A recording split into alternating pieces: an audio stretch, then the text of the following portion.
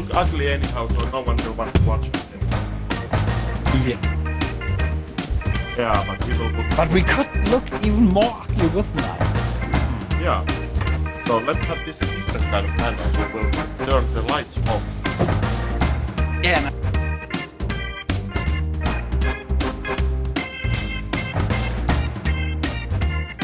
Today we are supposed to talk about how to make money out of role games, and I'm taking the liberty of extending this discussion a bit. It's not only about role games, but games in general. Let it be board games or card games. For obvious reasons, I'm not pointing anyone. And we will have first a little bit of presentations and a small introduction, and then we will have a discussion. And we will certainly hope that you, dear audience, will be very active, ask a lot of questions, and we might actually ask you to participate over here if we find that to be funny. So, hello, my name is Timo Multamäki. Some of you might know me. I have done a couple of LARPs, some of some size, at least some have actually costed something, so I'm actually not known to be doing that much of money out of my games. I'm actually more or less known of losing money in the game, so I have no clue why I have been chosen to this panel, but let's see. So today we will talk about the most important aspect of the game business, that's money. Money turns the world around. We will not go into the art and other artsy-fartsy nuances. We will concentrate only on the core business. So how do you actually do money out of the games? We have seen examples like Freedom and Freeze in here. Who remember Freedom and Freeze here a couple of years ago? Come on. One. Lousy presentation, but Freedom and Freeze has actually done, well, not exactly billions, but at least hundreds of thousands of euros making board games. And how did he do that? Well, he does green products. And what does that mean? Well, all of his boxes are green. That's one way to do it.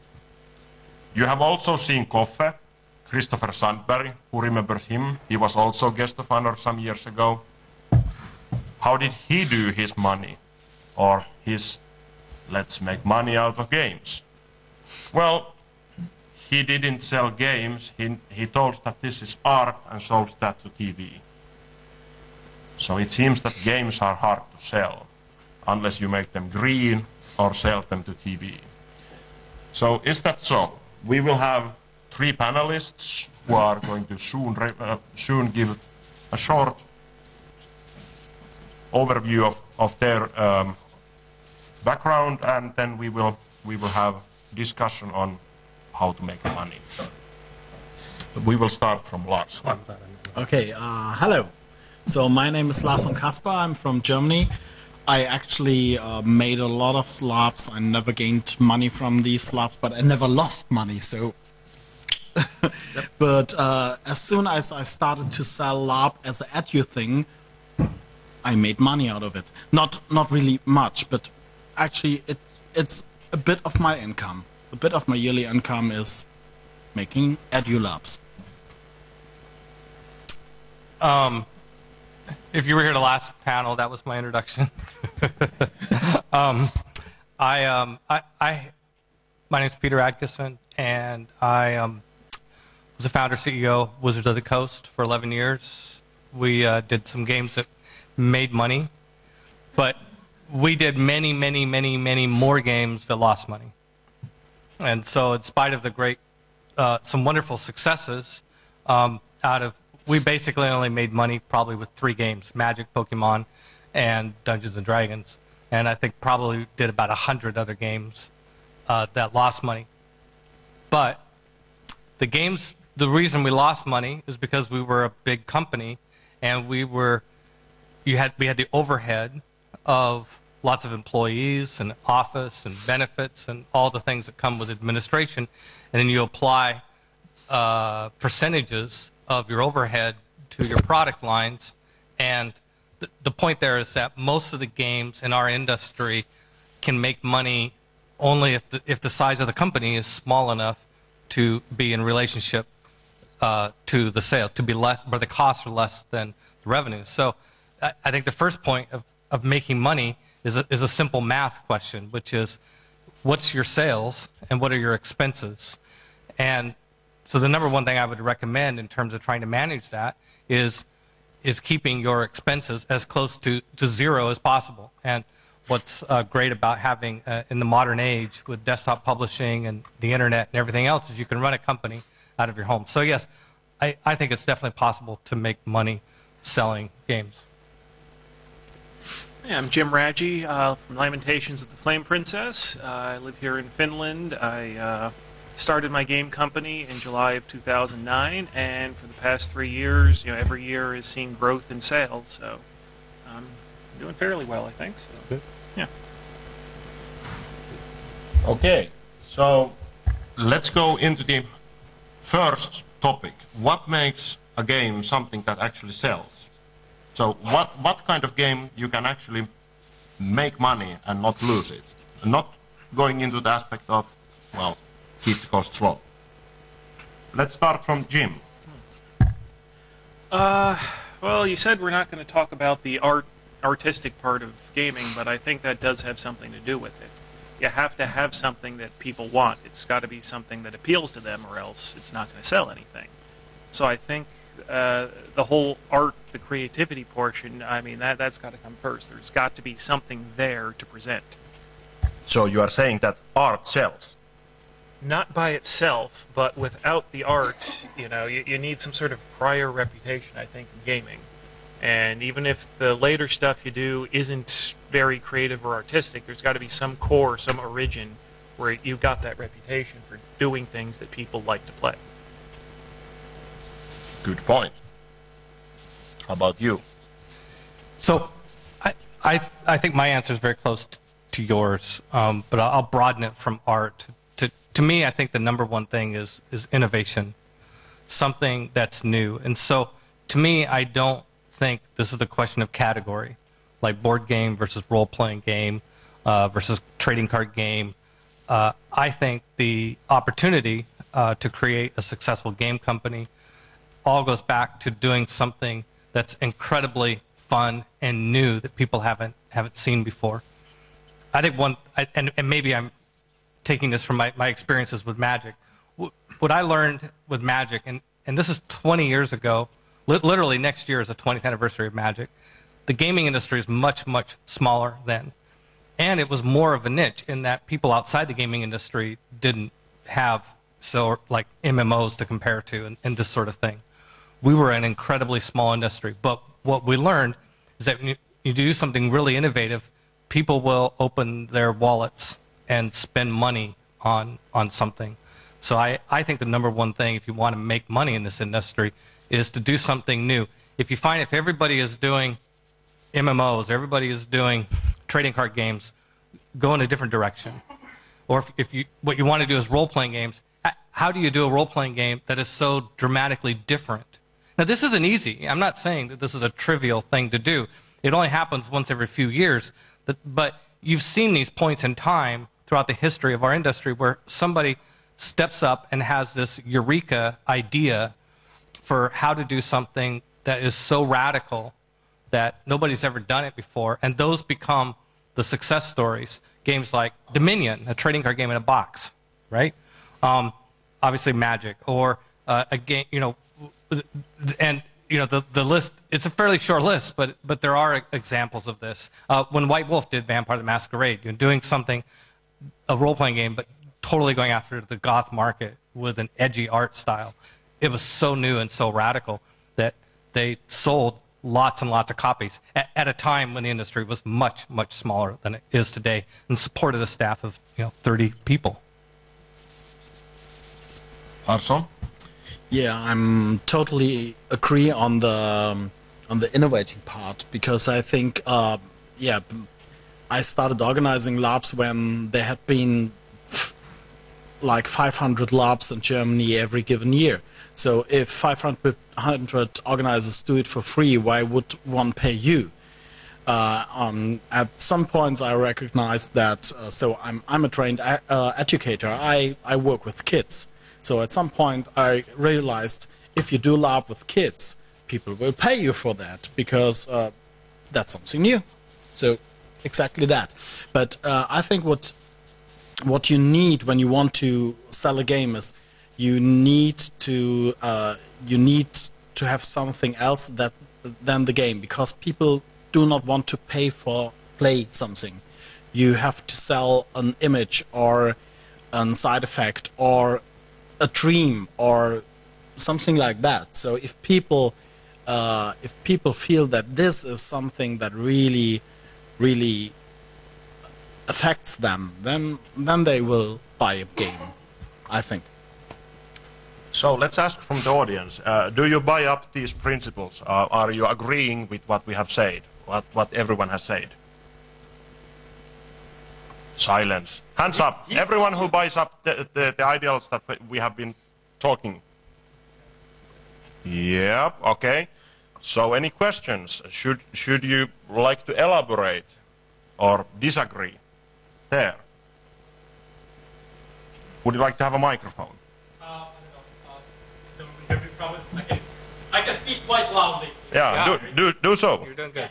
When you speak about new games and innovative games and stuff like that, I think there's these cases where you could call them kind of. Was there anything really new about Dungeons and Dragons third edition?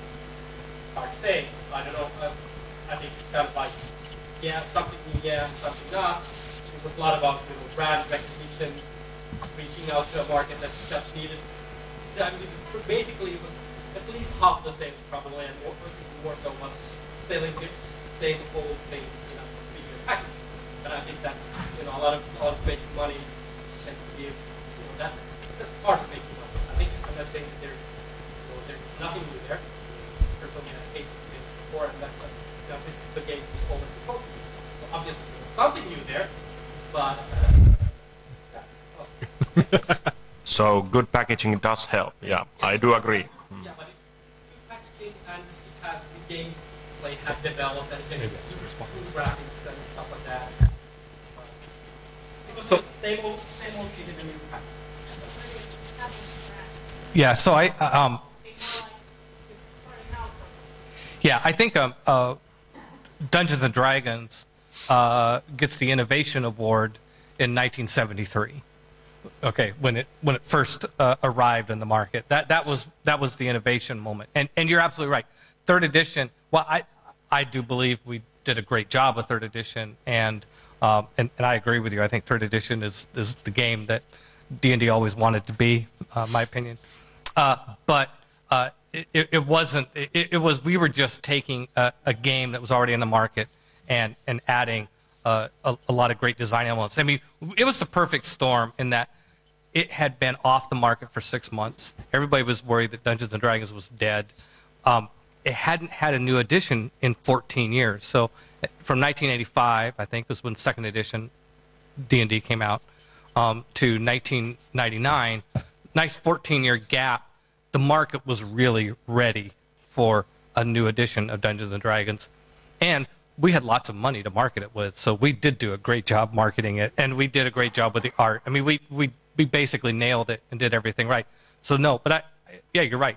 Third edition D&D wasn't a big seller because it was a big innovation in terms of something totally new. But I think the question is, if you want to do something new, I mean, none of us own D&D, right? So not even me anymore. So if any of us in this room want to make money in games, and if we don't own a game already that we can sort of relaunch that's in a good position, then it's a matter of coming up with something new. Yes, there. Well, I think knowing the rule set is some part of it, but knowing the brand itself, I think, is much more important than the basic rules, because if it would be only the rules, then all of the D20 books would sell equally well, and do they? We all know that they don't. Yeah, I do think that that is a pretty big thing, though. If the people already know how to play, and then here you have a variant that's got, you know, a different attitude, a different focus. But largely the people are already familiar with it, and they'll accept it or reject it based on that. You know, because there are a lot of things that really are innovative out there. You know, a lot of, you know, the indie publishing. They do a lot of amazing things creatively, but there isn't the drive to really market it, to really be a business with it. So it's you know, a combination of several things. It's not just innovation, not just familiarity, not just packaging. It's this perfect storm of everything that's got to come together, you know, for something to actually be a success business-wise, I think. So I agree. I think the there's a lot of things that have to come right. I put innovation at the top of my list, but you can be innovative, but if you're catering to a tiny market, then okay, you're going to be a hero with a few people, which by the way is a lot of fun. I don't mind I don't mind that. But I think if you want to have your biggest chance of being successful, I would put innovation at the top of the criteria. And I would also like to add that you can be innovative in a number of different ways. I don't think Games Workshop was necessarily innovative in designing its game. Let's go clear back to Warhammer. But it's been incredibly innovative in how it has distributed the game by creating its own stores and merchandising. They're perhaps the best merchandisers ever in the history of hobby games. By creating their own stores and creating a template for how they want their games sold and marketed. You know, every 14-year-old boy that walks past the store, grab them, bring them in, sit them down, and teach them how to be a wargamer. It's worked incredibly well for them, and you can debate some of their business practices, but their innovation was in merchandising. The innovation of Pokemon, which maybe is a bad example because it's really more mass market, but it came out of Magic the Gathering. Was, hey, let's tie it to a cartoon series and put a Game Boy. Okay, that's a really hard thing to do, but wow, how successful was it? And so here's an example of a big company applying that, taking something that already existed, a trading card game, and innovating by taking it to a different market and supporting it with a different portfolio of market strategies and sister products. White Wolf was innovative by taking a role-playing game, in the role-playing game genre. Vampire the Masquerade was not the most brilliantly designed game, in my opinion, but it gets back to what you said about art. In 1992, when that Timothy Bradstreet art hit the shelves, everybody who'd ever wanted to wear a black coat, wow, this is me. This is so cool. And you can argue about whether it was really a storytelling game or not, but they called it one. And so you have to, ideally you do good on all the things that are important, but to the extent that you can target a new market, use new art, use new type of distribution, or do something like with Magic the Gathering, a revolution in game mechanics to introduce a new play pattern to people who like games. That's in my opinion, the most important ways that you can increase your chances of success. I just want to add something. You just said, that's me. And that's, you just said in the black coat thing, that's me. So, and I think that's a very important thing, because I think it's not important to be only innovative. It also has to be familiar to people. So you have so you need something that it's new, but not too new. It's slightly new, still a bit familiar, and people can identify with it. And I think that's the point you have to get. And I think that's pretty complicated. I can give you an example on that. I did a board game, as some of you might know, about it's called Phantom League, and it was done approximately exactly for the 25th anniversary of Elite, the original game. And all of those who in late 80s, mid 80s played that, they were like having nostalgic moments anyhow, and it sold very well. Should I have done that a couple of years earlier or later, it probably wouldn't have sold equally well. And that has been seen many times, that timing is really critical. Did you do that on purpose? Yeah, I had the game ready 2 years earlier, Okay. but I didn't have money back then. I did some Dragonbane that kind of sucked all of my money for unobvious reasons. Yeah, but please do. Yeah, I think timing, I think in most cases where people have been very successful, timing was a part of it. But I'll also say I think timing is very difficult to anticipate. I think it's more of a gut instinct type of thing, where if the timing, it's like if you're trying to anticipate, okay, what would be a really cool thing to do now, in some sense, if the gaming industry looks like this, and there's role-playing games and card games and board games and MMOs and whatever, and you're picking one of these areas and you come up with an innovation to advance that by some, the timing's almost built into the equation, right? I mean, you're not going to come up with an innovation, hopefully, you're not going to come up with an innovation that, was 10 years earlier, and everybody's like, oh, that already happened, sorry. That does, people do that. Although sometimes that happens and an innovation was ahead of its time. Something came out and it was too early for whatever it was, and then somebody comes and does it later and makes a lot of money at it. So the timing is important. I think it's really hard to predict, and I think the way to solve the prediction problem is to focus on, to go back to what's the innovation, what would be really cool to do in this category of games that nobody else has done. And if you do that and you leap forward, it's the timing was because you were thinking about it at the right time from the right perspective, and that this innovation was simply the next thing that was bound to happen in some sense. It was eventually somebody would have thought of taking trading cards and making a game out of them, and it happened to be Richard Garfield.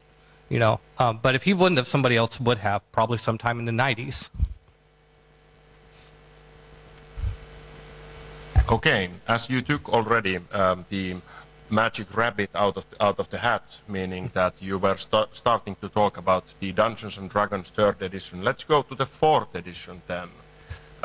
What makes a 4th edition not sell as well as it was expected to sell?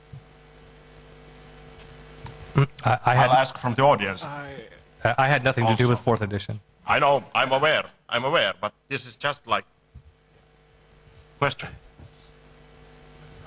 No. It's not a very good game. Okay. It's really basically, it's not a very good game. It looks worse than the previous game. I mean, it looks more generic. You can look at it as no development really, unless it says on the box. Mm-hmm. Yeah, I mean, it's like it looks, it has the style, but the graphics just generic graphics. It could be anything. Actually, And that's pretty much the case. The previous game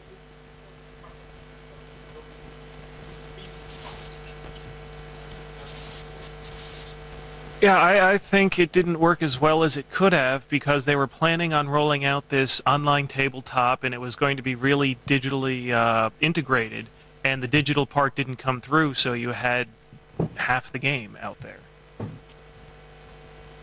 Okay, we have a question up there, and then next comment in the second row, and then it's you.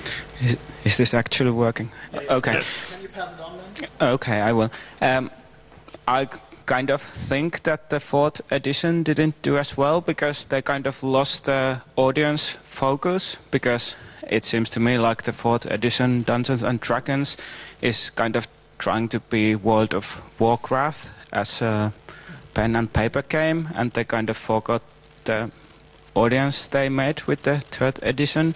So I think in a way this fourth edition is kind of innovation, leaving the audience behind or something like that, because Pathfinder has been doing great and they've been kind of sticking to the old form or something like that. It just didn't feel the same way. I looked at the character, how the characters progress, and it doesn't look the same thing as I was playing 5 or 10 years earlier. It was just something about it. Yeah, you can probably go through a lot of the mechanics and how they were unified too much or whatever, but to me, in the end, the biggest thing was it doesn't feel like the same thing. I was older when I played 3rd edition compared to Red Box. That's not the only thing. Okay, let's make a simple question. How many of you have spent money on the 3rd edition books? Yeah? Well, at the beginning. How about the 4th edition books? Much less, it seems. Yeah, well, maybe there is a reason. I think the summary is that if you are trying to reinvent something, do it properly. Yeah. In the next. There was one more comment. Yeah. That guy over there already mentioned my comment that it was too innovative. But damn, I had another question, but I forgot it. Oh, this one. Please, may we stop this before this whole place erupts in a flame war between the editions? Yeah. We will move into the next topic right now. All right. So you also you are good at drawing these how would I call it, magic items out of your hat. You also mentioned Games Workshop, which has a different kind of practices in making money. It certainly makes money. We have all seen that. How many of you have spent money on Games Workshop? Hands up. 2 hands if you are spending a lot. Yes. No. Okay. So many hands. Quite many indeed. But yes, more than we should. I think quite too many have spent too much money. So what do you think? Is it sensible and responsible from the games company to make products that suck all the money from the buyers and leave them only with like endless piles of miniatures that are on the next edition no longer useful? If you can get the people to spend the money, more power to you. I just wish they'd spend it on my stuff instead of Games Workshop. Yeah, and I mean, they sell stuff. Of course they want to sell stuff. So Yeah. it's a company.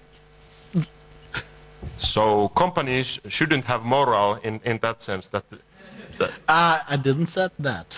Yeah, well, Games Workshop and games companies, it's not a matter of morals. It's here's the product, you like it and you buy it, or you don't. It's not like food where you die if you don't have it. It's not like there isn't 100 other alternatives. You know, But they're doing what they do in a field of incredible competition, and people still want it. So I don't see a problem with how they're doing it. But I think some people. Okay, we will in a moment have all the questions. I'll just have to say that in Games Workshop things. In just one moment, there is one thing that I think I would like your comment even more. Many of you probably have noticed that Games Workshop published Space Hulk, the 3rd edition, at some point. How many of you actually have it? Yeah, well, it's kind of expensive-ish now. I saw 3 hands just as a reference. It's a whole new way of doing money. How do you think about that? Because they did a very limited run of their game, and now that they are like customers who are screaming that please make a new print run, they have said, screw you guys, we are not. And that's, I think, very different kind of treatment for customers. Yeah, if they said screw you, yeah, that's... Yeah. Or did they really say screw you, or are you feeling as a customer that because they didn't reprint it, you got screwed, and therefore you're saying, you said screw you? Maybe. There's a very important distinction, I think. I have already a copy. Yes. I think that the question, we certainly face this dilemma with Magic the Gathering. When I was at Wizards, with Magic and with Pokemon, in terms of you have but the world isn't black and white. You know, there are shades of gray. And one of the things that I found challenging about running a business is often you're in a minefield of ambiguity. You have conflicting priorities, and you have the priority of needing to be ethical, and you have the priority of needing to make money because, hey, I didn't design a capitalist system. I mean, that's just the way the world is. So as soon as you, yes, oink, oink, as soon as you step into I had altruistic goals as a naive young 30-year-old when I started Wizards of the Coast. But I realized that the first time an investor gave me money, from that point on, I had an obligation to my investor. Okay, and you can try and hand wave that and wish it wasn't that way, but it is that way. So you're CEO of a company, your first moral and ethical obligation is to make money, because that's the job that you've agreed to take on. So you do have to balance that with other things.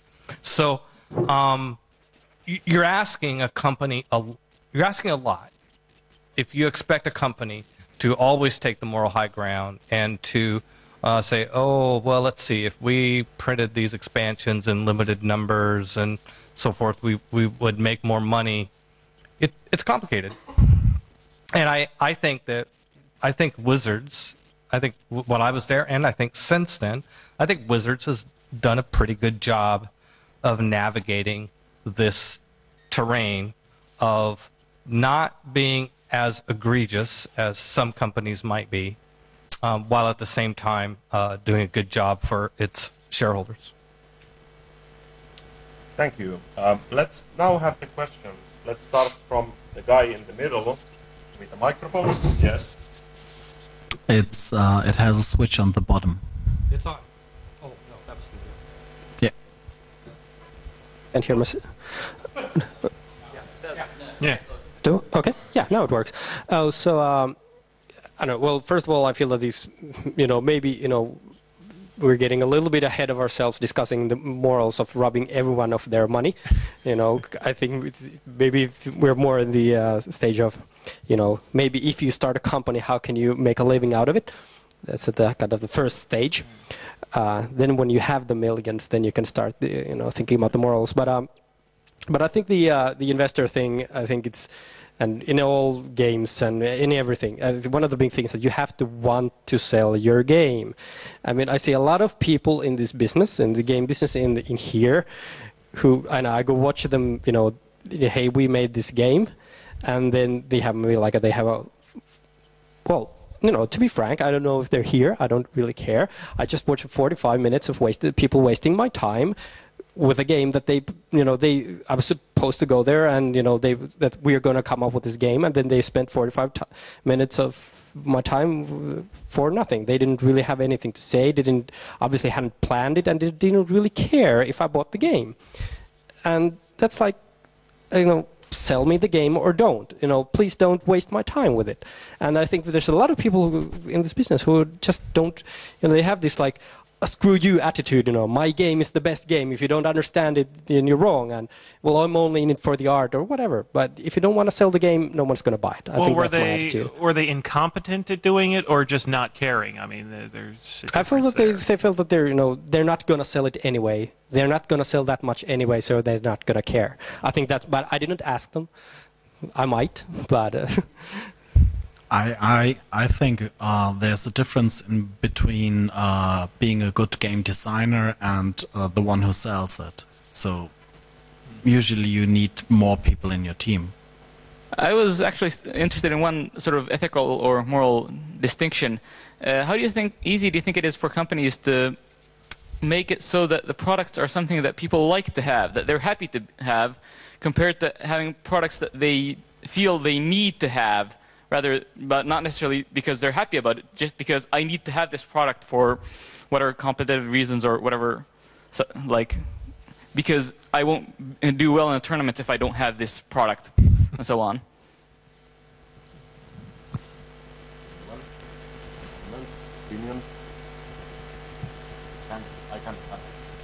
I think that one's for me again. Yeah, that's, you know, you're cutting to the heart of the challenge we figured out with Magic: The Gathering very early on, because there's, if it's a construction, a deck building game, then obviously the more cards you have, the more options you have in terms of building decks. So there is a fundamental truth to this, that in order to be competitive with Magic, you're going to have to spend a certain level of money to have the cards you need to compete. And so, we didn't design Magic thinking about that. I think motives count for something here. It's not like we said, oh, let's design this game because we'll make a ton of money, because to play the game well, you're going to have to spend a lot of money. That was never our motive. At some point, we realized that was true, and so we had a choice. Do you make the game or not?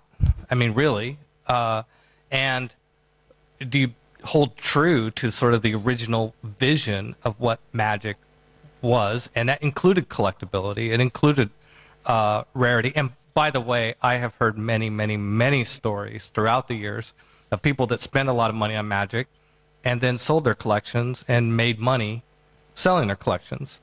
Now, I know that's not always the truth, but it certainly, what we realized is that what was really important to do was to try and maintain the secondary market value of Magic overall, so that as Magic would go on, that if you're spending money on Magic, that you have a chance of at least getting some of that back.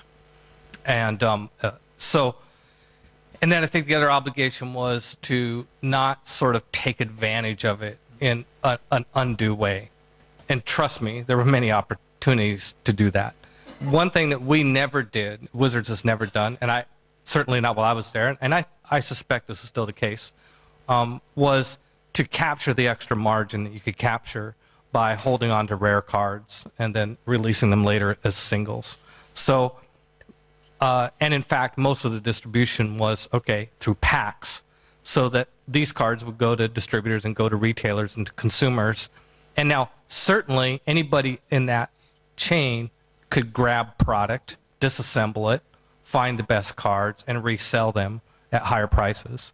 But so also could the consumers, who were, if you're buying an unopened pack, you have as good a chance as somebody along the chain of finding a rare card that's worth money. So, I think that we straddled that fence pretty well. I mean, if at the beginning of the thing is that, well, it's just there's no way, there's no option other than not doing the game is the only answer that you'd be satisfied with, well, then I don't have a satisfactory answer. But I think Wizards has done a pretty good job of finding that happy ground. Because the other side of the coin is the reason these cards have value is that people really like playing the game. I mean, the value of rare Magic cards comes from the love and fun that the consumers collectively, as people, that we all, many of us, have had the enjoyment of playing this game for the last 20 years. So I think overall it's been worth it. And then, sometimes these ethical business issues really, blindside you. When I released my first... Yeah, I haven't had to answer that question in a long time. No, when I released my first box set, I was half expecting that to be the end of my game publishing experiment, because, I'd borrowed money to do it, and I thought it was something crazy to do, but it blew out the door and was gone in just a few months. And so it was obvious I was going to reprint it, but it was also obvious that the volume was going to be different. So what do? You know, these 500 people have just bought this box set. And do I re-release it in the exact same way, but because my cost would be cheaper because of greater, you know, volume printing, do I charge less so all the original people, you know, have the same thing they paid a bunch more money for? Do I keep the price the same even though my costs are going down and just basically feel like I'm gouging people? Or do I actually release something different, which then makes all the people that just bought the stuff have something that's maybe kind of obsolete, but at least is something different, so I don't have to worry about offering the same thing with these price things? And you know, I spent a lot of time thinking about what to do about that, because I think the wrong answer there would have created a lot of ill will towards me, and that would have made printing a higher amount of the new box set an even bigger disaster than I thought the first one might be. So it's yeah. I want to add, and my old talking points are coming back to me, you know, from I really haven't been in this discussion in like 10 years. So, you know, money for a business, money is health. How healthy you are as a business is related to how much money you have and your ability to generate more money so that you can continue to produce things and market them and sell them. And what about the games that were great games but were mismanaged and then the companies went out of business? I mean, what kind of a service was that to the gaming community, right? If you can, as a company, it's good to make money, because then you can keep making the game and keep supporting the game and keep doing cool things like, you know, professional tournaments or marketing campaigns and get more customers. Because also, the more customers you get for a given game, the more valuable that game is for each customer, because they have more opponents to play with and there's a deeper, richer culture around that game. So it's actually pretty important to make money.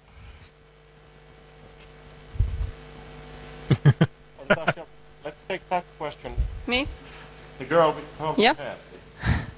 hair. Is it on? Yeah. With all the ethical questions coming up, I was wondering how would you say that the RPG industry is different from the video games? Because I work with video games and I noticed that no one is asking all the ethical questions, because it's natural to make money and want to make money, and that's just how the business is. But with RPG games, it's not the same.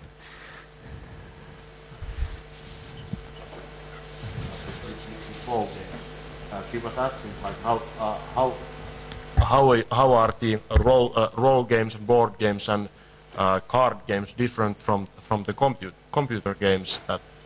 Like how do you feel that the physical games are different from digital games in terms of how the company is managed?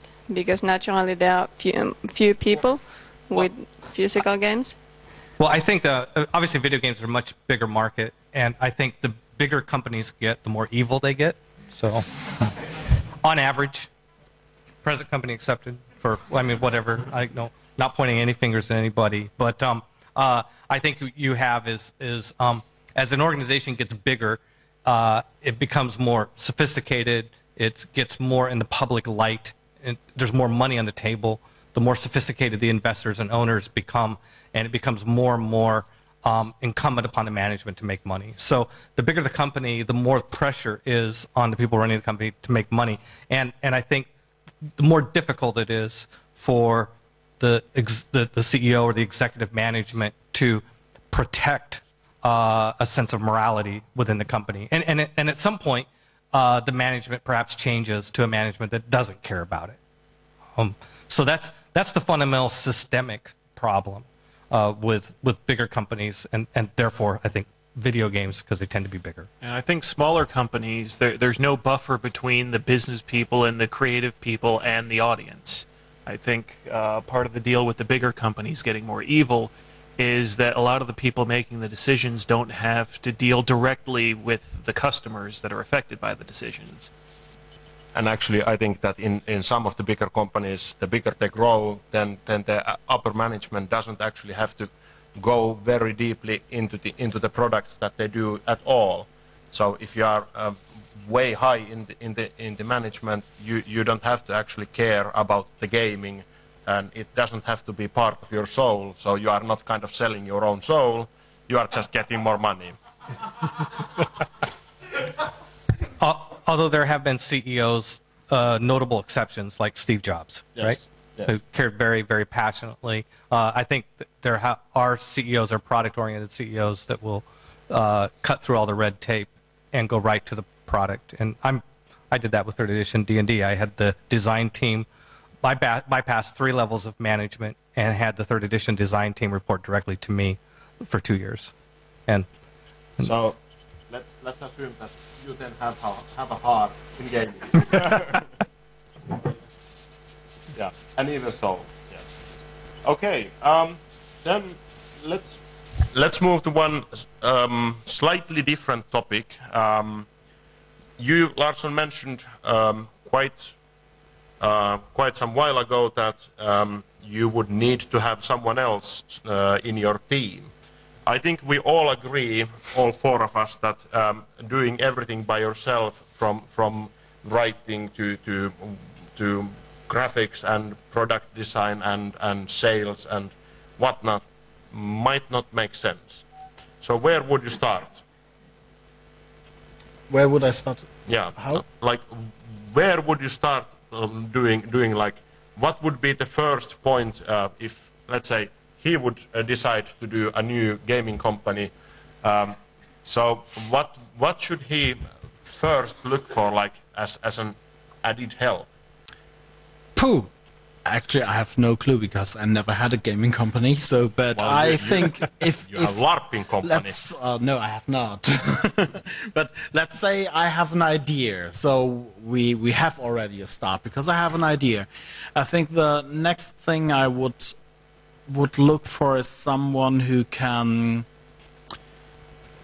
structure that idea and communicate it to other persons. Not necessarily the customers, but who can communicate to get other people in the team or to customers. Though I think that would be a good start from my point of view because I'm not good in that. Yeah, it just depends what you're doing and what you're good at. You know, as a publisher, I think my strength is writing. You know, I'm not a good artist at all. So the first thing I did when I started putting stuff out, I needed artists. You know, I needed to find, and then, you know, at first I was doing my own layout, which was not a great idea. So you find you need a layout person, and then you need a good web presence. I'm not good at the web programming, so I need to go to, you know, get somebody to do the web stuff. It's just recognizing what you're not good at. I mean, somebody that can do web programming, that can write, that can do art, that can do graphic design and layout. That's a tremendous advantage right there if you're just starting out, because you don't have to deal with other people. You know, you don't have to deal with their schedules. You don't have to deal with their expense. You don't have to deal with their lives, especially on a small business level. You know, people's personal issues get in the way. And the more you can do yourself, you know, the better. But if you're not very good at it, it's really best to find somebody who is.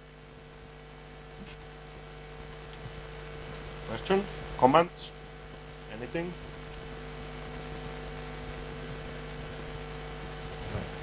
There's a question related to the last topic. So, leaving the ethics aside, we all know that the collectibles are extremely good business model. If I look my own background, I have probably spent it something like 100 times or 10 times more money on both Games Workshop and Magic the Gathering versus the traditional role-playing games. And I have quite many books.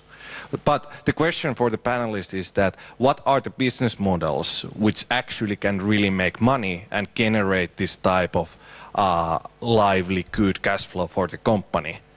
So what type of businesses you can do in the realm of the traditional role-playing games?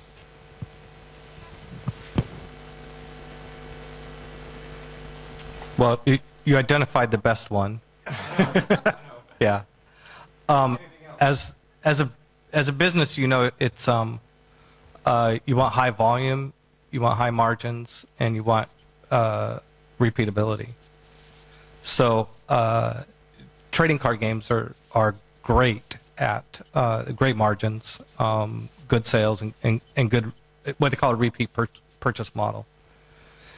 Video games have a similar, especially MMOs, where you pay a monthly subscription, or where you spend money to buy additions for your character or car or whatever it is.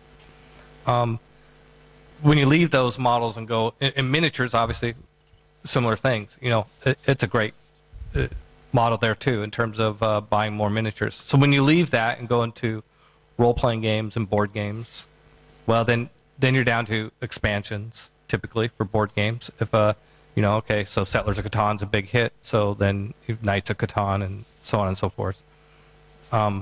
You have with role-playing games, you know, doing worlds and add-ons for the game. So if you want to extend the life of the game, if it's a game that you only buy once and you never need to buy it again, then that customer only helps you at that one point in time, right? So then you have to always be getting new customers, which is the other business model. So so then the breadth of appeal for your game becomes really important. Like, can you localize it to other languages, take it into new channels of distribution, take it into other countries easily? Can you take it into mass market? And so it's possible for a game that isn't repeat purchase model or isn't collectible or expandable to still make lots of money if it manages to penetrate into a broad market. I mean, those are the only ways I know, but I apologize if that just seemed obvious. But and I think I have to add that much that I assume that many of you have seen Pathfinder model, which is actually quite well selling as well. They have kind of a subscription-based role game system, which is, as you pointed out, pretty much the only other alternative if you don't sell trade cards. I want to add one thing. I know of games that I wish I could spend more money on. I mean, I'm a big fan of like Burning Wheel. I think it's a great role-playing game, although it's very crunchy. I'll admit it, right? But Luke Crane refuses to do worlds for it and adventures. It's a role-playing game. I mean, do adventures and source books for your role-playing campaign. I would gladly spend at least 10, maybe 100 times as much money on Burning Wheel as I have if the designer would give me the opportunity to do so. And I would get that much more enjoyment out of it. So where's the ethics in that? I mean, where's the moral high ground that he won't give me more of what I want? You just need to be a fan of different games, like Lamentations of the Flame Princess. So how many of you actually have this sort of same dilemma than Peter, that you have games where you simply cannot buy enough because they are not producing it? Like, I have similar problem as well. Yeah. So to return to the topic at hand, where do you find those people that can help you with to produce a role-playing game and sell it to people? Are there any specific places like websites or recruitment pools or whatever? What do you say? Well, in my case, I have now hired something like 20 people on and off works in my own productions. What I have found to be the best is this sort of conventions where you go and present whatever stuff you do it with glowing passion and like a huge belief on whatever you do, and you will find that there are people like, I like your stuff, whatever it is. Then they will come and say that, but hey, I'm a good artist, I know how to draw. Do you need drawings for anything? And then, of course, you would be kind of stupid if you say no. Yeah. And, you know, if you release something with some elements that are substandard, people will let you know about it. No, but that's Lamentation sucks. But that's bad. Well, it's bad if it's not. It's not bad if it's true. You know, and so when there's something like I release an early adventure that has a really crappy map in it, you're going to get people to say, "Oh, you got a little crappy map in there," but you're going to get people that offer to help. You know, it's like, dude, you need someone to do maps for you. I can do maps. And that's, you know, it's probably not the best way to find new talent, but it works. I think, not to be ordinary about it, but this just kind of building on what you said, it's networking. I mean, you got to get out there and promote yourself, promote your games, and meet people, and be social. I think if there's any... if you're not passionate and at least of average sort of social ability, it's going to be really difficult. But if you can, passion counts for a lot, and also just keep doing it. And I'm glad the conventions idea is still a good one, because that's what I would have said 20 years ago. It still is. And online, I see a lot of people networking online who are active in social media and using their social media to make to become friends and circles up with people who are have a similar type of passion and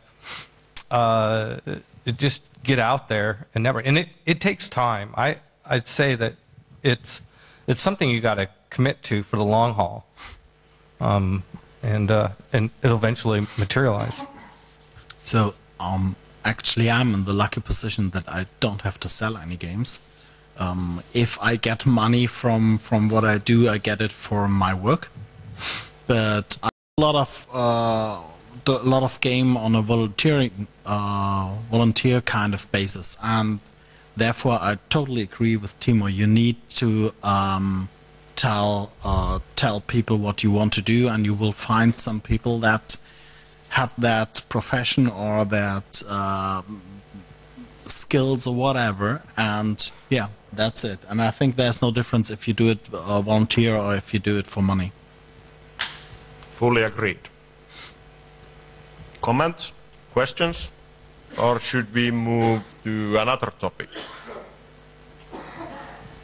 I don't see any comments or questions. So then we have now went through some part of the morals and some of the like other business models and so on.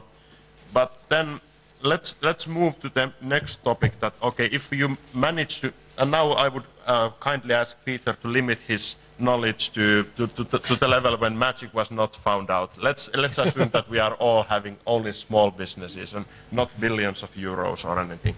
So, therefore, if you have the small business and you have an innovative idea, like we have all found out that you need an innovative idea, you need motivation, you need some sort of personal push to push your product, and you have your first product. What do you do then? What does make that product to become a successful? That it wouldn't be the what was the Talislanta or something like that, so that it doesn't leave on that stage, that it would become the next Dungeons and Dragons or something. So let's start from James this time and then to Peter. And I don't know if I'm the best one to talk about this, because when I started my business, I had a laser printer that my wife had bought for me, and you know, I just put up on my blog, hey, I've got this thing, and people would place an order, and I would print it out on my laser printer, fold it and trim it and staple it, and you know, that's not much of a business model at all, and not much of a way of doing things or doing a release. So, yeah, I think, well, yeah, the first thing you need to do is have a plan. Not just, you know, I'll get an order and print the damn thing out. You actually need a plan. You need some sort of publicity, distribution or selling method. I mean, if you're selling it through Lulu, you got to know how to promote it or have an idea of what you're going to do. If you're selling it yourself, you've got to figure out, what am I doing for an online store? How do I get the money into my hands? How do I figure out what shipping is going to cost for people? And yeah, you just got to just answer those questions. With the situation I'm in, with the products that I have, with what I know how to do, what am I going to do to get this in front of people and get this into their hands once they want it? So it actually sounds like you were doing it right to me. I mean, you printed it off your printer, which you got for free. You didn't manufacture the product until somebody bought it. You can learn a lot from that right there. The first thing I learned is that with any sort of volume, that's really not cost-effective or time-effective. Well, okay, so you scaled up from there. Yes. You innovated from there. Yes. But what's interesting about your story is that from day one, you were probably profitable, or break even. I mean, you were operating out of your home, I presume, on given equipment, and only making it when you sold it. Yeah. I mean, wow, that's a lot of companies don't do that well, actually. and then scale up from there. My advice is, number one, stay scrappy. And scrappy, maybe that word doesn't translate, I don't know, but it's everything that would cost money, try to figure out how to do it for no money, or as little money as absolutely possible. And that, I think, for a small company, that is one of the most difficult things. And by the way, I'm not very good at this. But I've learned the hard way on multiple occasions. It is somebody who has a skill at being scrappy, at getting people to do stuff for free, getting people to donate equipment for free, people willing to help. If you have the skill of getting people to help you volunteer for free. Well, it helps. Now, it depends on what you do with that power. If you use your powers for good, or if you use your powers for evil. Good for who? If you use those powers for good to create a profitable company that grows, and then you eventually turn around and hire those people, then I would say that you were not, you were a manipulative angel. Right. So, so anyway, I think the most one of the critical skills, because it's really easy to point at, oh, you need to be innovative. Okay, yeah, we had that discussion, and you need to have good sales and all this sorts of stuff like that. Don't underestimate the importance of being frugal and being cheap and just being scrappy. Being able to scavenge not only the money, but also all sorts of other resources, yes. Well, I think the Finnish LARP community is built on that sort of skills. Yeah. But it's happening. Without those skills, I think most of the Finnish LARPs would never have ever happened. Well, I think hobby is a business that doesn't run quite well. So, but actually, I wouldn't agree on what you said, because so if I do the LARPs, I do that on as a hobby. Yeah, but actually, I start the production. I see it as a production. I started like it would be business. The first thing I do after we have the idea and we know what we want to do in a thing, I do a calculation. So the only difference between the hobby and the business here is that I don't calculate for the working time.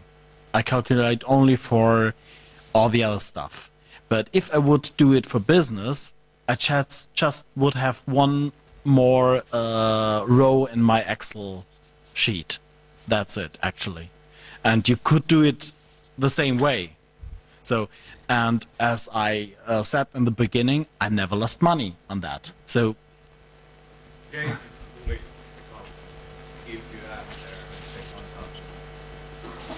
Yeah, absolutely, absolutely. Yeah,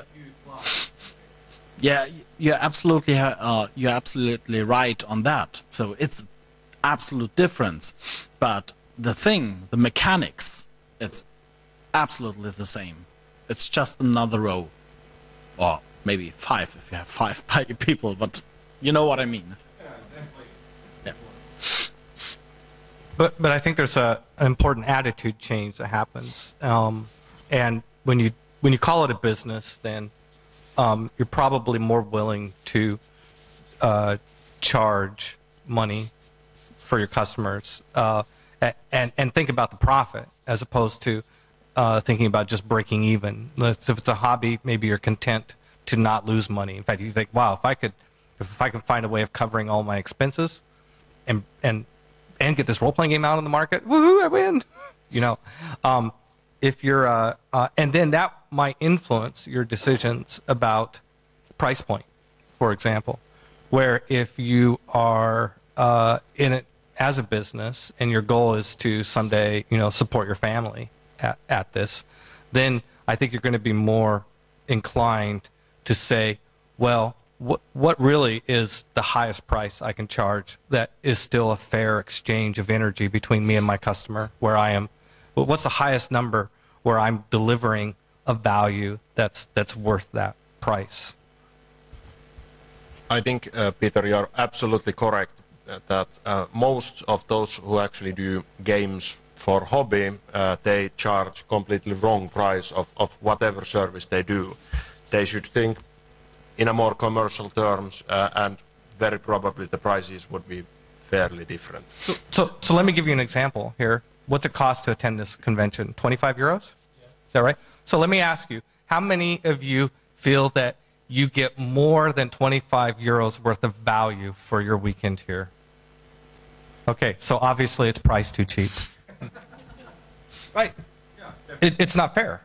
Right? It's not fair. I mean, now, I'm not going to get into it. No, I just opened up a can of worms there. But if this convention was run as a business, it could charge more without getting into complex moral terrain. If you just say pricing should be a fair trade of what is this experience worth versus what can I charge, and if you set that, if you find a point where it's equal, then you should feel okay about charging that. If, if you're a business. Okay, we have a couple of questions. Let's start from the guy over there, and then it's you again. We can hide out. Okay, well, so what was your hourly wage then? Well, especially the transition. I agree with you for the window of the transition. So if a business, we shouldn't make this so personal having to do with this convention, but if a convention out there suddenly goes from being a not-for-profit to a for-profit business, there's probably this point in time where it makes that change, where it's very difficult because everybody who's volunteering has to go through this now mental reexamination and say, is this still worth it for me? Am I getting, what was it that I was getting out of this experience? And am I still getting that? Or am I still, you know, I mean, I run Gen Con for profit, and I have lots and lots of volunteers. So I would say that the experience of volunteerism does not always rely on the people you're volunteering for not making money. And my own experience totally disproves that. But making that jump is complex. I want to second that. So in the big labs in Germany that are from like 5,000 to 10,000 participants, there is actually companies behind that, and they actually make money out of that. Sometimes not direct money, but it's of course all these lappers have to buy stuff, and they have shops, so they make secondary money. But they have lots of people volunteering there, and they still do it and have fun. But still, some of those people who do that, who run the business, make money out of that, live from that. And lots of role-playing game companies, they've got people that are willing for free to demo, you know, the company's games at their local game store, and it's all for the purpose of helping the profits of the company, and they're volunteering for it anyway without expecting, you know, wages for it. So that happens across the board. I mean, you are right. There are people who would choose to no longer volunteer for a for-profit company. There are people who will say, the reason I'm okay volunteering because the organization that I'm volunteering for is a not-for-profit. But my only point is that that's actually a much smaller percentage of the population than you might think. And I from my personal experience, can say that the amount of free help that you can actually receive doesn't seem to be in any way like proportionate to whether you make profit or not, because, well, I have experiences on different kind of cases, and it seems that there is always enough people if you are just passionate enough in the advertisement of your whatever you do. Yeah, and I think we come back to actually our first topic here. If you have, if your product that you want to sell to those volunteer workers is familiar enough and innovative enough, then you can sell it to them. You don't actually sell it to them, but you can get volunteer work if you have a product that they think is worth to do some work for. Yeah, this is a really good topic because small companies and big companies alike rely extensively on volunteer labor. So I think it's worth keep going. You have to understand, you'll have trouble managing volunteers if you are always thinking about money and how you have a bit. Let's say this applies in a business case. Let's say I'm trying to create a business and trying to make money, and if you're thinking always that these volunteers are not going to want to help you because you're making money and they're not, then you're not really appreciating why people volunteer. And I think people volunteer in many cases to be a part of something that's bigger than any of us are individually. And I think about Gen Con, which I'm very proud of. I've loved this convention. I've been going to it for 20 years. And I know that the people who volunteer for Gen Con do it because it's a chance to be on the inside of something that's really important. And that most of us, when we go home, I mean, I'm not really doing anything important these days other than Gen Con. I mean, I'm starting a new web series, which I'll talk about tomorrow, but it's not important yet.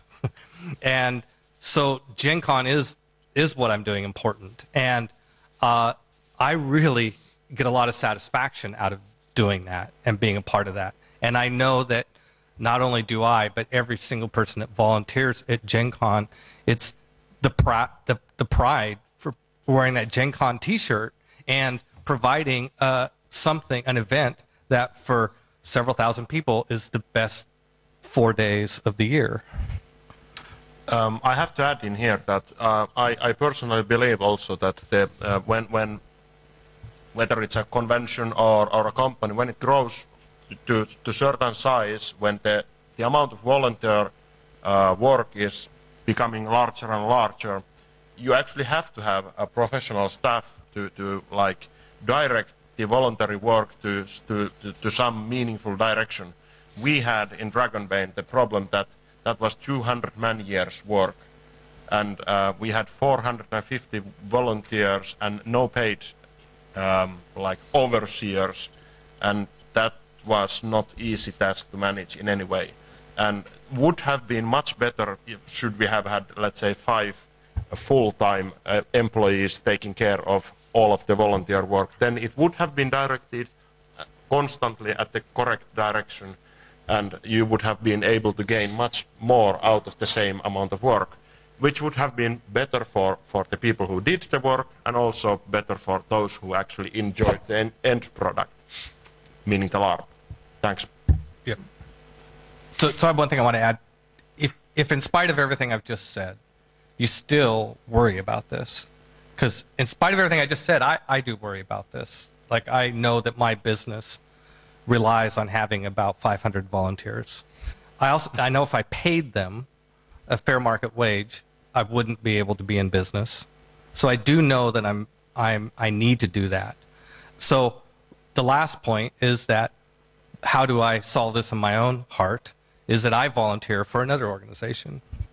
And so every year I go and help build a city out in the middle of the desert called Burning Man. I devote many hours of my time and have been going almost every year for like 12 years. And in that event, it's another event. In that event, I'm a peon. who goes early and helps build the city. And I don't even know the people that run it. I just know the person right above me, and I labor tirelessly to help that event go off well. And I'm really proud of it. I'm really happy to do it. I'm really glad to be on the inside of Burning Man. So maybe at the end of the day, you can the karma is a pay it forward sort of karma. I also think it's a good thing to have 1, 2, 5, how many ever, people who are paid and who take care of the volunteer workers, because you won't worn out them that fast.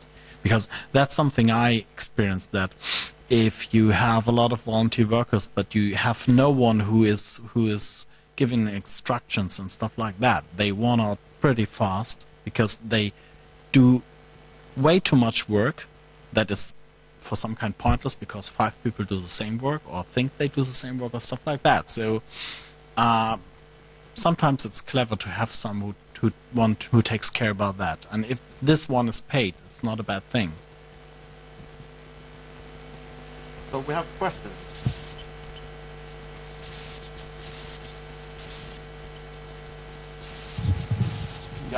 Yes. Yeah. So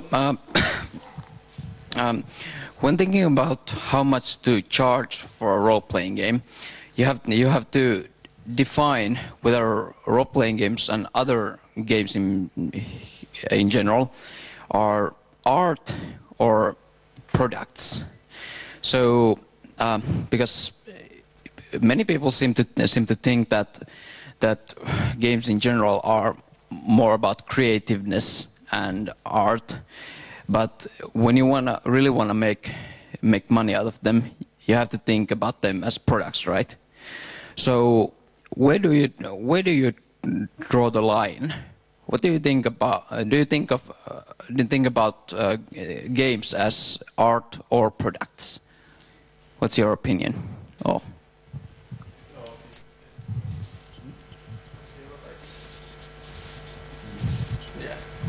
Okay. Say, please. So, for me, it's pretty easy to answer this question. It's art as long as I work on the idea and things around the idea, and as soon as I want to sell it to someone, it's a product. Even if it's a volunteer project, but I still want to sell, because still people will pay for that.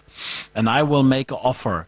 And if the price suits to the offer, that's not the problem of the customer. That's my problem.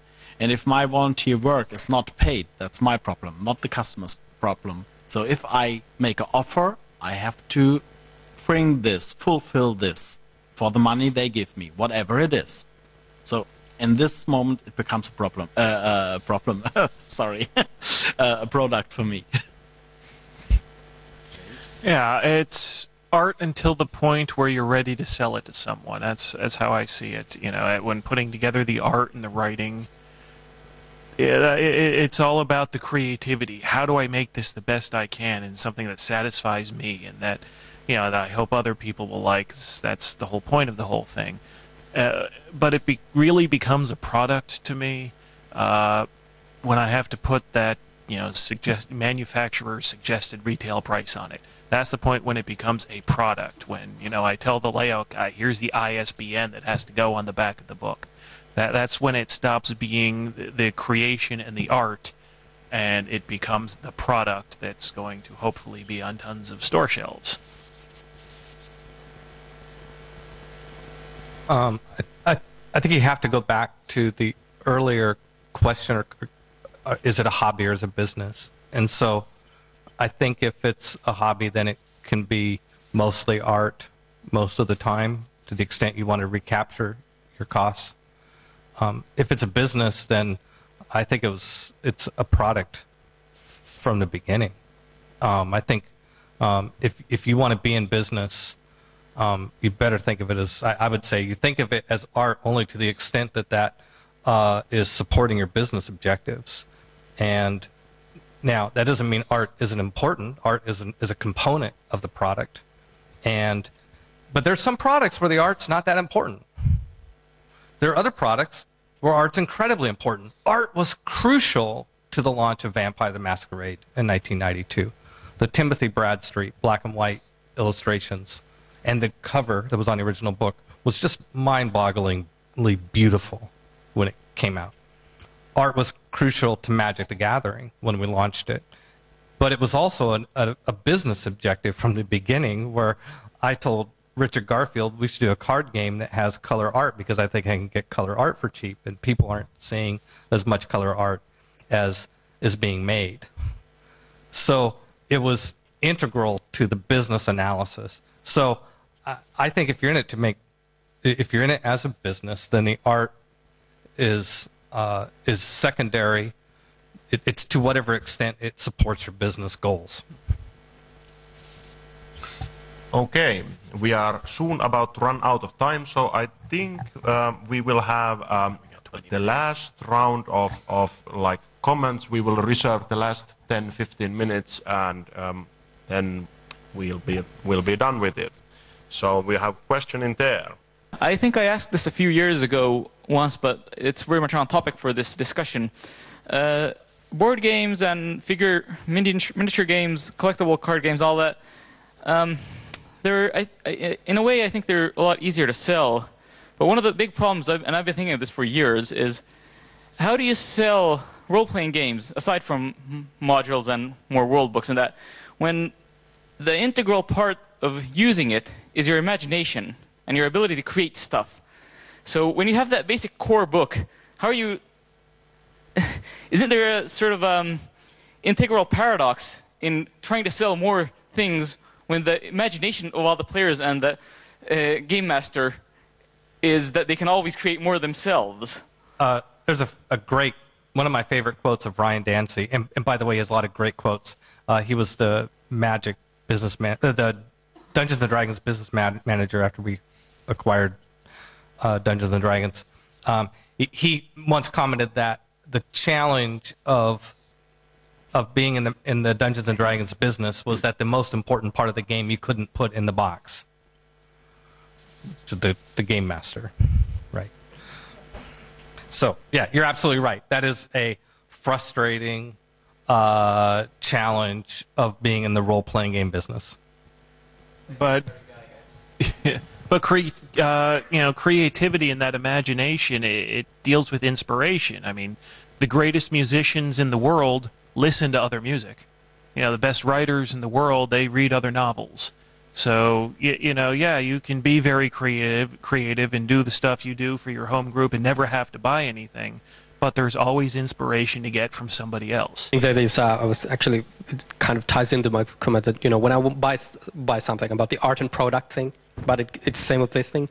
When I buy something, I want a good product. I mean, I don't buy art. When I buy games, I buy products that I can use. And I think that's a big part. I mean, I hold talks on how to game master. So, I have to consider myself very good at it. But, good products make it easier. They have good mechanics. They have all sorts of ready-to-use stuff. And just, they're just, I can be the best driver in the world. But if I don't have the good car, I'm not going to win any races. It's the same with games. If you have a good game, then, my skills as a game master, combined with a good product that's all well done, it's inspiring, it has good mechanics, it's easy to use because it's well indexed and everything like that. That makes the whole game good. So it's not. I don't buy art. I buy products. Yeah, but at the same time, I think that even if something has all of the technical bits, the index, the X, Y, and Z, without that creative spark in it, is it really still useful to you? I mean, I think at the core, all these other things that make something a product, it helps it be used. It really is essential. But in the core, there's this thing, this big A art, that somebody had there that makes the rest of it that's around it useful in the first place. Yeah, I think, but I would go that it's just one part of it. It has to be there. Otherwise, it's not a good product. Otherwise, it doesn't all go together. It's kind of the thing that holds the game together. Yeah. You know, if there has to be some point to using these specific things together. We had another question there. I would say, I want to say that even though I'm often very cautionary, things like be scrappy and small industries and blah, blah, blah, I'm also an optimist in that I think role-playing games are the most amazing entertainment form that's still in search of a business model. So I think that I think somebody's going to make a killing at role-playing games someday because they're going to figure out a different way to monetize it. And they're just going to figure out, listen, people are willing to spend a certain amount of money for a great experience. Okay, so I don't know, how many euros does it cost to go to a movie here? 10 euros, let's say? Okay, so if you're willing to pay 10 euros to go to a movie every time you go to a new movie, you should be, I don't know, I think role-playing games is way more fun than a movie. I think you'd probably be willing to spend 10 or more euros per role-playing session.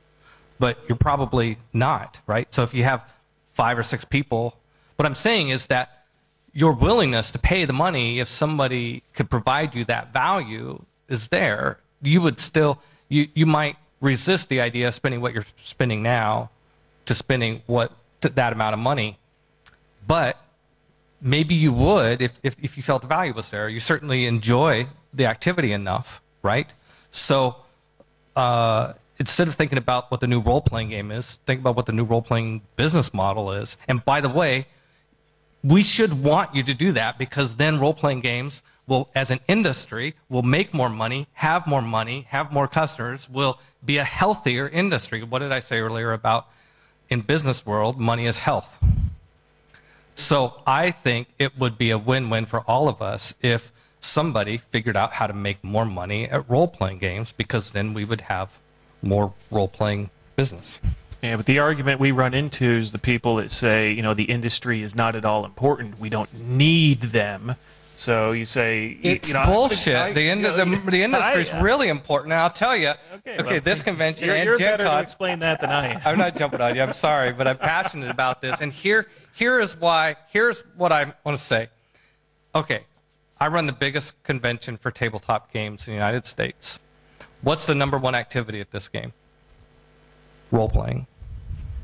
Yes. No. The biggest activity at Gen Con is role-playing. Okay? It's bigger than board games. It's bigger than trading card games. It's bigger than miniatures. But those 3 categories are all much bigger industries in terms of how much money they generate. Okay? So role-playing games are really important. They're way more important than people think they are because people judge the value based on the sales levels that they see and so on.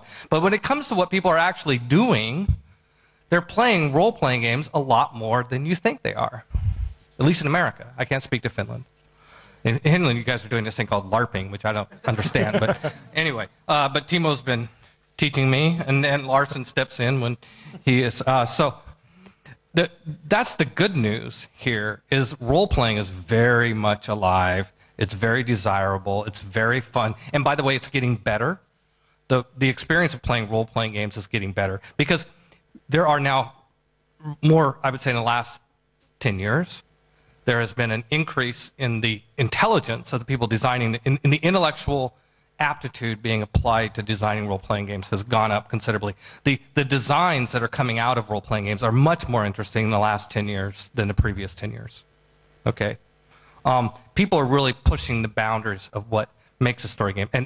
And Scandinavia has a lot to be proud of here, too, as we hear from the U.S. So the experience of role-playing games is getting bigger, is becoming more and more relevant, it's becoming more and more interesting.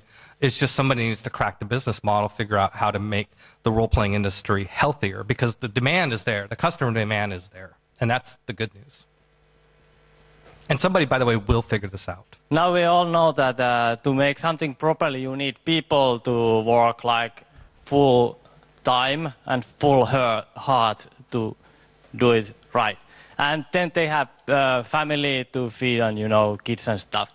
But I have been cherishing this idea that maybe if you could make your family fed through a donation-based kind of business model.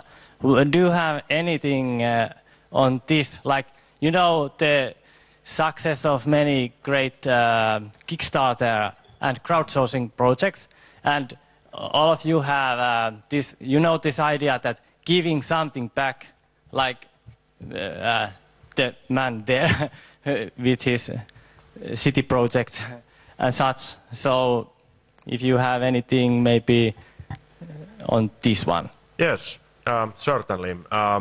I guess you were not here a couple of years ago when Greg Stolze was here and explained how does he actually feed his family through Kickstarter projects. Actually, I wasn't. Yeah. Yes. Well, to recap the memories from a couple of years ago, yes, there are some people who actually do that, but it's damn hard, and it requires some previous successful projects in some other methods. If you are doing your very first project as a Kickstarter method and you are aiming to feed your family through that, well, good luck.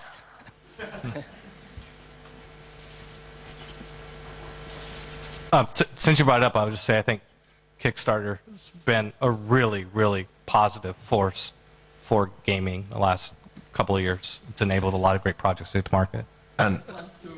And maybe someday it will come to Finland as well. Yeah. Oh, it will. It doesn't work in Finland. Yeah. The equivalent will. Yeah. Well, there is. Yeah, there are some services, some crowdfunding services you can use here. I use Indiegogo, but I have to say the interface and how that works, it's really inferior to Kickstarter. I mean, Kickstarter, not only does it have the mind share of the people, people associate with Kickstarter and not necessarily other websites, but their whole interface and how they work is so much better. They need to come here. But we had another question there. I don't think that's the issue, because I think I don't know how common this is in Finland, but in the States there are so many stereotypes about gamers, about these people that are just not right in the head, and just these stupid people. And what do? They game role-playing games. They ruin other people's games. And if these people are deep into it, I don't think it's anything having to do with being intelligent or active or anything that allows you to get into gaming. I think a normal person could fit in quite well without having a problem. So I think there's an assumption in your question that I'd like to challenge. If you're saying that maybe role-playing games, if I understand, have a limit to how big they can get because they require being active. I'm not sure they do. I mean, maybe it's possible to be passive and be part of a role-playing game, perhaps by watching a role-playing game that's happening through media. I mean, this gets back to what I was saying about rethink the business model. Don't lock yourself into this is the business model. You make a book and you sell it to distributors and friend people on Facebook. I mean, rethink what the business model is. I'm making money, I guess, at role-playing. I just realized this. I'm making money in role-playing games by running a convention that hosts role-playing games.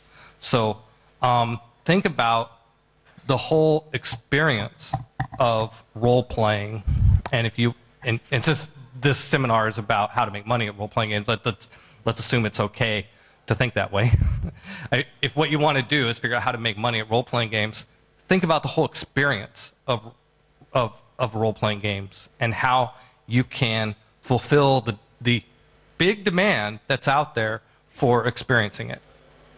And the answer may not be publishing another role-playing game. I mean, there might be enough role-playing games out there already. I mean, there's quite a few. Do you think publishing one more is really the answer? I don't know. I haven't published a role-playing game in a long time for that reason. Okay, we will have time for 2 more questions, and then I think we are pretty much done.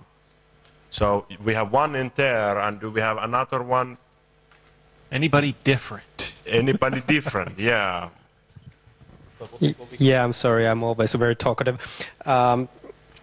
I think this is again more of a comment than a question, but about the how to make money with role-playing games. I think a good example is the Korean. I don't know which game is that they play the TV game. StarCraft. Yeah, I mean it's a huge business, where people watch on TV, where other people play games. And there's also a huge business on people watching on TV when experts play poker. And all this weird stuff didn't exist a decade ago. And there's no reason that, there couldn't be other things. It could be, maybe it's not TV, it's not but, there's ways to, I think that just examples of stuff that, sounds like, would have sounded absurd 10 years ago, and now it's, everyone knows that it's there and no one questions it. Come to my panel tomorrow night. Yeah. Role-playing games as visual media. I agree with you 100%. Absolutely. And I don't think that it's that far-fetched that will happen in nearest future. There has been already quite some many experiments on how to take the media in a very different format than it is at the moment. But like Peter said, rethink the business model. Yeah. Yeah, the crew from the tabletop web show playing Fiasco got a huge reaction when they did that a little while back.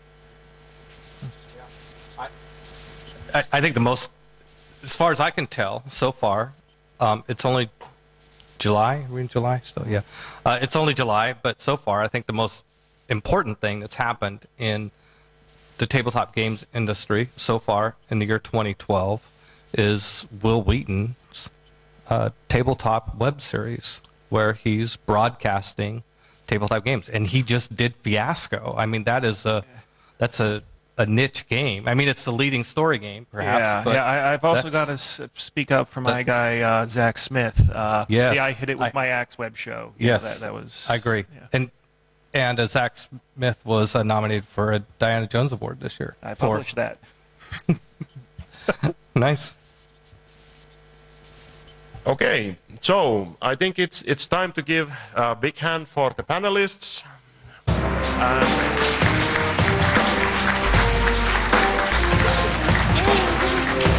Thank you.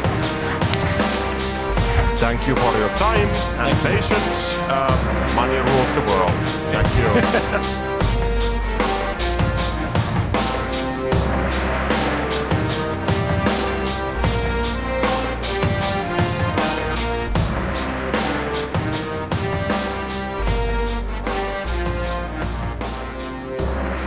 Ropecon.